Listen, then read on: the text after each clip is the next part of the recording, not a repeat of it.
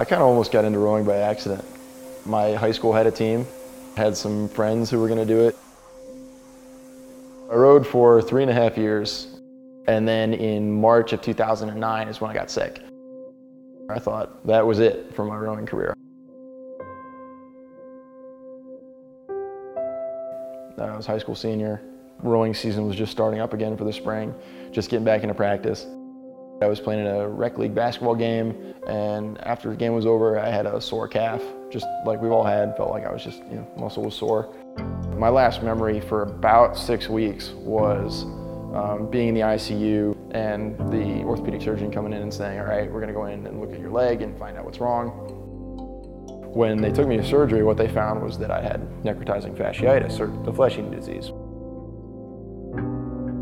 I started with basically just a string of hallucinations of not understanding where I was, what was going on.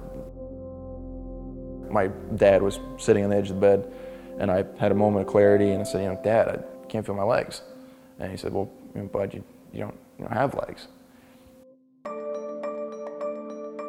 I'd lost absolutely all my muscle mass. In February, I could bench press 240 pounds, and in June, after a month and a half of physical therapy, I could bench press 1 pound in each hand. I know how to be 18 years old and an athlete and walk in the room and be that guy. I don't know how to do this. There's a line by C.S. Lewis. He says, you do not have a soul. You are a soul. You have a body. When the essential worth of the person is intrinsic. It's not linked to how many limbs I've got or how fast I can row a boat. Having that perspective has allowed me to look at the positive. So as I started school at Ohio State, that was the big transition period.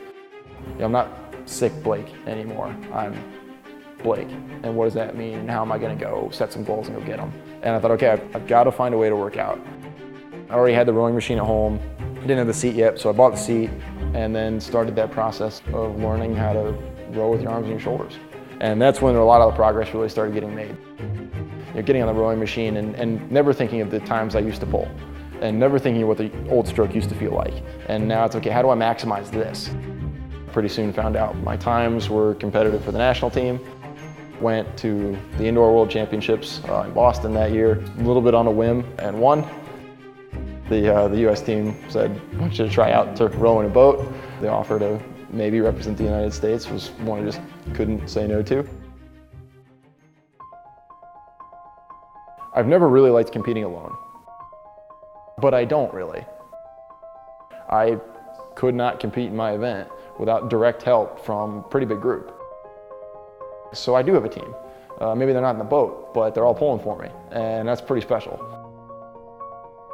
To be a part of Team USA and to represent the United States, it's a dream come true.